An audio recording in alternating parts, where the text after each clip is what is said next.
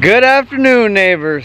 So the wife said she's finally done with having mud on her car, having mud on her shoes. When the kids are nicely dressed up with their Sunday clothes on, they go into the driveway, they step on mud, and then there we go, have to change them all out before we go to church. So get that problem fixed today. So we're gonna get gravel. Alright, neighbors, as you can see, this is definitely not your ideal driveway. I have a circle driveway, and on the upper side we scraped it down and got rid of the little bit of a hill, and it just became looking like that. So on the lower side, we actually have already been putting in gravel in the last few years. Well, we've been here, what, 3 years? So in 2 years we put some gravel down, and still all that dirt manages to get down here onto that right there, and then you get this result. You get nothing but mixed gravel, dirt. It is just a mess. So she's tired of it because here where she parks her car, and when she gets off to park her car, of course there's mud on both sides. We got gravel coming today, and once he unloads a little bit of it, we're gonna see how much he can actually unload and spread, because we have trees above us. What he can't do, we're gonna put the tractor to work today, spreading that gravel. Puppy, that was super cool, huh? That was super cool, guys. Baby, that was super cool. Look at all the rocks. Oh, it's going to the tree. Alright, let's go check it out. Alright, neighbor. First off, if you haven't picked up these yet, you should. These are called bucket teeth. They go on your front bucket and they work great for brush. They help a little bit with digging. It's only 24 horsepower, so I think that's what it's lacking. If I had a bigger tractor and these bucket teeth in it, then it would really dig into any kind of hill. But since I don't have that much horsepower, it's not that big for me on digging. However, on brush, man, it'll get all kinds of vines tied up into here. When you go back to it, you'll clear out so much brush so easily. So I'm gonna remove these, and then that way I can just work with my bucket and move my gravel around a lot better.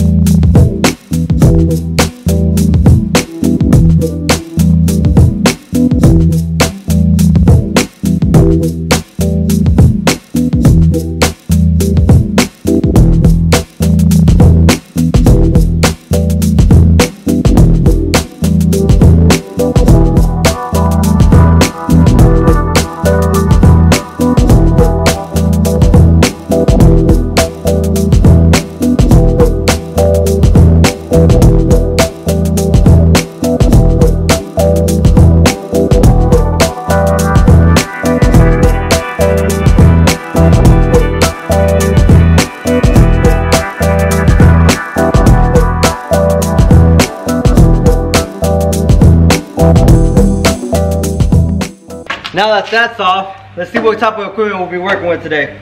We got our box grader today.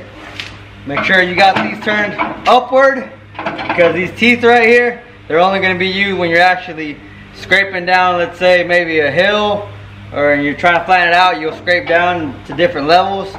And if you're going to redo your driveway, you can flip them downward as well, so that way you can kind of turn the old rock back up. But since it's all brand new rock that they're bringing in, all brand new gravel, then we need to turn them upward and just use the bottom scraper. We're gonna be using that bottom edge of that scraper. We're all tied in. Make sure we're nice and level. This is the small one. And we are going to use level number 5. That way we can be leaving a good amount of gravel. And as you can see, our gravel guy got ahead of us. He worked pretty quickly. I gave him a phone call. He said he was only 30 minutes out, and sure enough, he made it in 30 minutes. So he's already got us a little pile right there. Those are size 34. That's what these are called. That's what you want on a foundation, because here we're gonna make a parking deck. That's what we're gonna be using. Different size, of course, but you can get an idea of how big they actually are. That's not what you want to be driving on. What you want to be driving on, though, is 34s on the bottom. And then I'm gonna show you the crusher run. You may still remember how it looked before. Look how it looks after. That's after he spread the crusher run on top of the 34s. I'll show you up here that we have the 34s. We have a very thin foundation of 34s, and then we have the crusher run on top. Crusher run is what you want to be driving on. It packs down really good because it's broken down, as you can see, and it only has big rocks like these, and the rest of it, it's all broken down powder. And that's what you want to be driving on.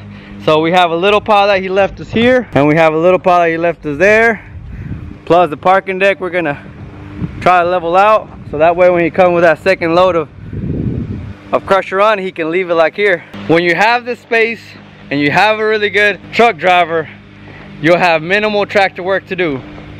But if you don't, that's where your tractor comes in handy. So I'm gonna show you a little bit of what the box grader and these little mini tractors can actually do with those big 34s.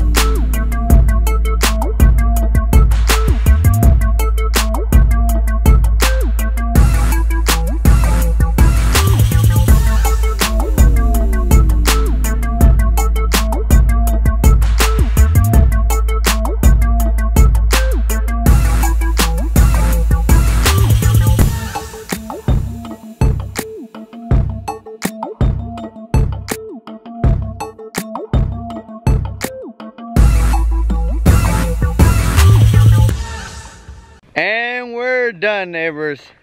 Much better, right? Yeah, this gravel driveway definitely needed some work, and it's finally done now. We had 3 truckloads come in, 1 of 34s, 2 of crusher run to top it off, and it actually came out really good.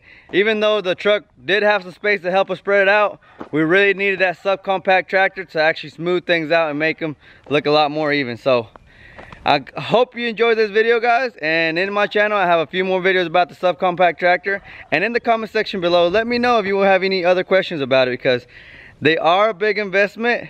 But if you have at least an acre or more, I highly recommend getting a subcompact tractor. They do come in handy, and in this channel I will be showing a lot more videos of how I use it around the land, and to me of how it's actually worth what I paid for it. Every now and then I actually go out and do a job to help me cover the cost of it, and I'll try to bring you along as well, so that way you can actually be inspired, and maybe, hey, that becomes a side hustle for you, and maybe one day a full-time job of running tractors, running excavators, running skid steers for you.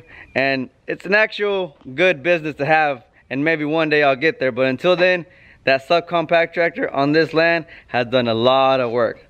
So guys, thank you for watching. Like the video, share it with your friends and family, and until next time, take care.